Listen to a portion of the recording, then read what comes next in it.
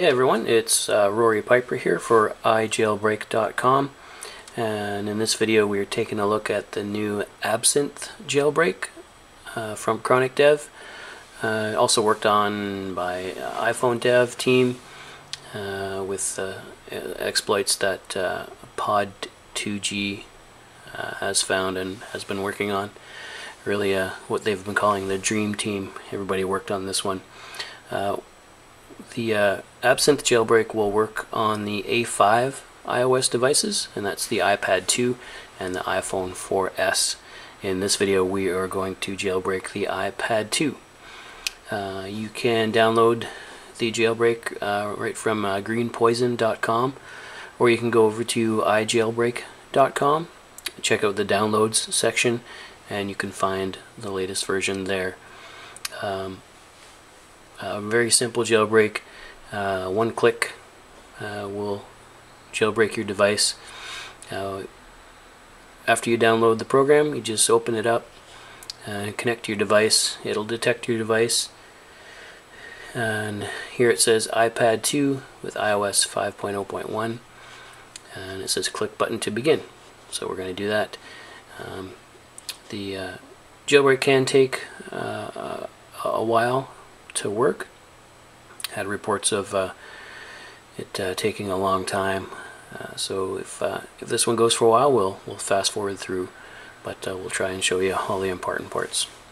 Alright, here we go. We're gonna click jailbreak.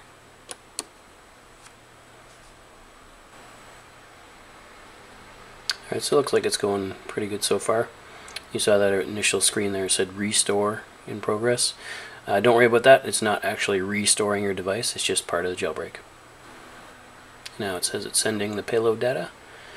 Again, this will take, it says it might take a while. In my case here, I did a fresh restore on the iPad 2, so it's going pretty quick.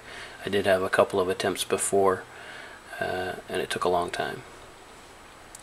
So now it says almost done. Just unlock the screen if necessary, and then tap jailbreak icon to finish.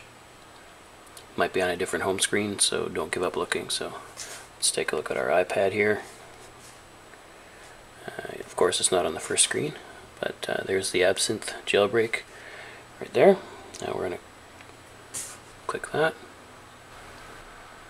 So it looks like the jailbreak is just about finished here, and the iPad is rebooting.